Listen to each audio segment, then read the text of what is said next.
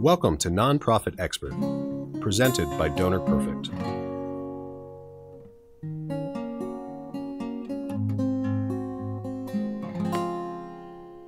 Welcome to Nonprofit Expert, presented by Donor Perfect.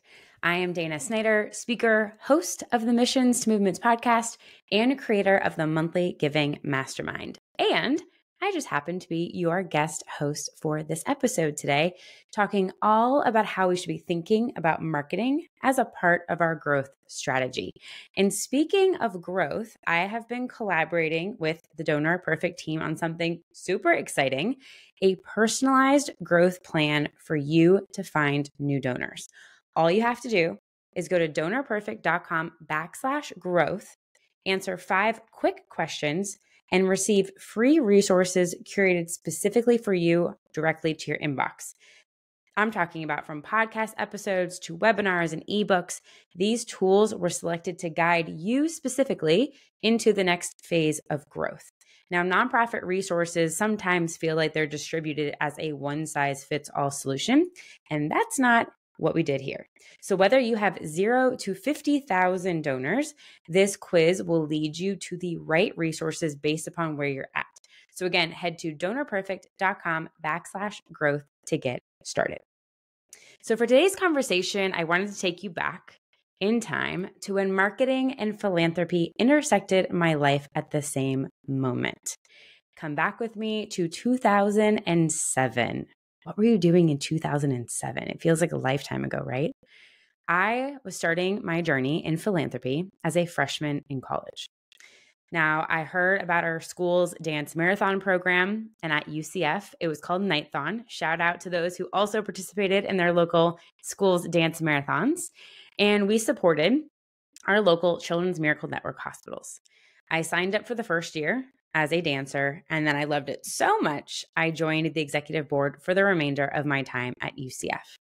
And every step of my journey, from signing up as a dancer all the way through the end, had some element of marketing, and none of it felt like marketing. And that's good marketing right there. The steps that I had to take from hearing the story of one of the miracle children in a classroom, all the way to going to their website, to signing up, all the way to fundraising with peer-to-peer, all of those elements in the emails had marketing throughout, but it never felt that way. Marketing in our world can sometimes feel like an icky corporate term, and I really want to flip that on our head so that we can embrace marketing. And why should we do that? Because marketing moves people to take action. And in our case, action for good. It's helping to fulfill the passions and the purpose of the people that we're calling into our mission. Just recently, on International Women's Day, I became a new monthly donor to 2 organizations, one of which I had recently seen their founder posting on LinkedIn a few thought leadership pieces. And you might think, okay, is that marketing? Yep, sure is. And because I had recently seen her content when I was thinking about women-founded nonprofits that I wanted to support on International Women's Day, her organization, The Hope Booth, was top of mind. And that's what I want you to remember, is marketing keeps you top of mind. When the right moment sparks a donor to take action, will they think of you? So if you're an organization and you're thinking, we have a tight budget, how can we justify spending money on marketing, which can sometimes feel like this facade, right? Well, here's the thing. We don't want to be called and kept like the best kept secret, right? That's what I hear all the time. It's like our organization's like a best kept secret. Marketing helps blow that away. Now, usually for B2C companies, the average marketing spend is 5 to 10% of your revenue. Newer organizations, it's often closer to that 10 to 20% of revenue mark. And the justification of that spend is in the impact that you're able to create. And what's interesting about marketing is it's never cut and dry. Like, we always know that this is going to work. When your organization has made the case to spend funds on marketing, and you're trying to think about how can we make sure that it's just going to work. I have to tell you, you have to be okay with testing things and maybe not always hitting home runs, but what marketing does, and if you're tracking it properly, it gives you data and it tells you what is working and what's not working. What channels did people respond to? What channels did they not respond on? They loved this email. They didn't love this email. This image really got a lot of click-throughs. This one didn't. And making sure to do an analysis of these things month over month, quarter after quarter, year after year. So I always start with data. What I recommend is if you're starting to build out a marketing plan is to look at your Google Analytics reports. Most of the time, the actions that we want people to take are going to be on our website. That's our home base. Another great tool that you can look at is Microsoft Clarity. Google Analytics and Microsoft Clarity are both completely free.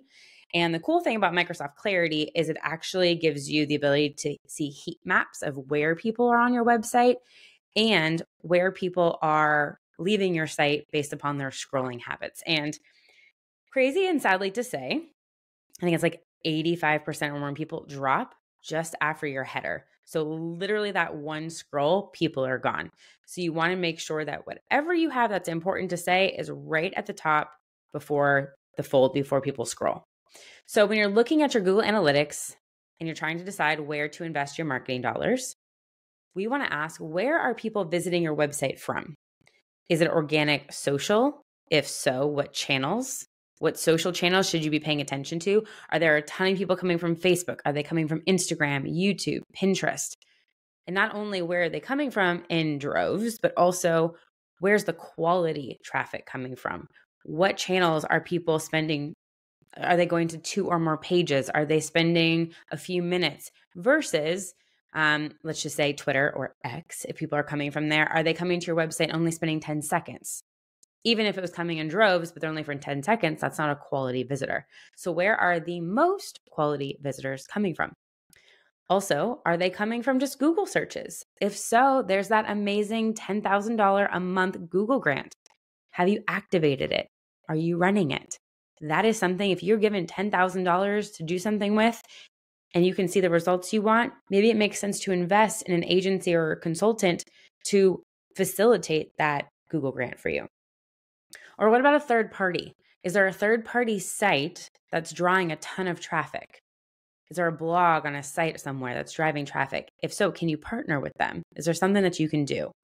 Essentially, you want to meet your audience where they are. Invest in the channels where they are. Communicate with them in the channels that they are. Social. Did they find you on Facebook? Communicate with that audience on Facebook. Is this audience prone to text messages? Let's try text messages. Do they love direct mail? Let's try direct mail, email, etc. So you kind of have to test everything. And there's this marketing term that we've talked about that's called omni-channel marketing. And that's having this multi-pronged approach. We'll see this all the time. For instance, I get targeted by HelloFresh all the time, and they will email me, then they send direct mail. I've had text messages. And what's interesting is our lives are so busy. I have an 11-month-old at the time of this recording, and sometimes she's sick, sometimes she's great, sometimes I'm traveling for work. Life is busy, right? And so is yours. So are your donors, your supporters. So what channels does it make sense to focus on? And sometimes the first time you reach out, they're just not available or they're busy. So they need to have that additional encouragement to sign up. Don't feel bad about sending multiple emails, about testing different pieces. So then when we want to think about paid ads, I get asked all the time, when would I use paid ads and what would I promote if I was doing them? And my answer is, you can run paid ads all the time. There are a multitude of ideas and goals that you can put together for ads, one of which is visibility, being top of mind. You can run ads to increase engagement, to grow video views on pieces of content, just to be continuously seen to cold audiences that have never heard about you and to your warm audiences of people that already support you, but maybe just because of the algorithm, they're not seeing your content all the time. Another visibility play is running a re-engagement campaign. I want to share an example that happened recently to me with St. Jude. And you can do this too. I'm just sharing an example because it happened to me recently. So I was on St. Jude's website and I was looking around their monthly giving experience. I hit X, clicked off the website, opened up Facebook. Sure enough, I scrolled once and there was an ad for me asking me about being a monthly donor for St. Jude. What happened there is they have a pixel, a piece of code that Facebook provides to you that was put on their website. They were able to tell what web page I was visiting, and they re-engaged me with an ad relevant to the page that I was just on. You can easily also set this up, and they're usually not very expensive because it's a smaller audience subset that's visiting that website. So that's an example of just anytime somebody's visiting a specific page and they don't take the action that you want them to, you can set up an ad that's like, target everybody except for people that have made a donation or who are our monthly donors for an ad, just to remain top of mind and to re-engage. You can also run lead generation ads. So I have a Grow Your List ads challenge where I work with 20 organizations in the spring and the fall on growing their email list. Because let's be real, people coming to your website and let's just say you have that join our newsletter opt-in. How fast is your email list growing with that, right? It's usually like a trickle of people over time. And we want an influx. So lead generation ads help us do that.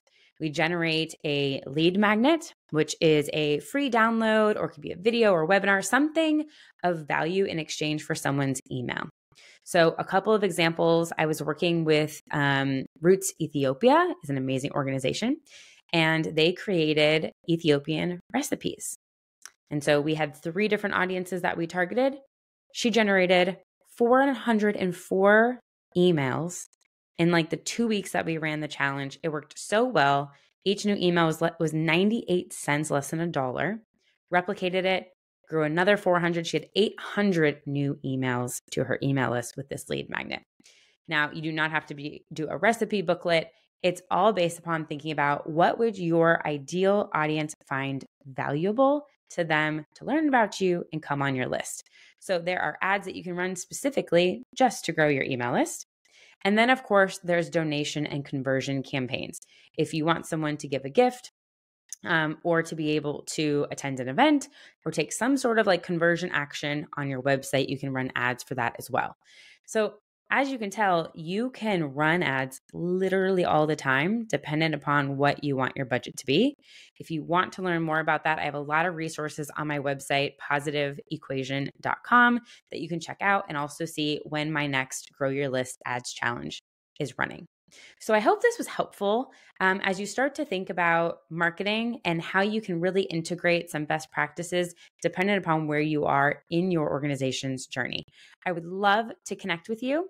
Follow me on LinkedIn, Dana Snyder, and check out my podcast, Missions to Movements, to go behind the feed of marketing case studies for good. Thank you for listening to Nonprofit Expert, presented by Donor Perfect. Thank you for listening to Nonprofit Expert, presented by Donor Perfect. For more information and a special offer, visit donorperfect.com/podcast.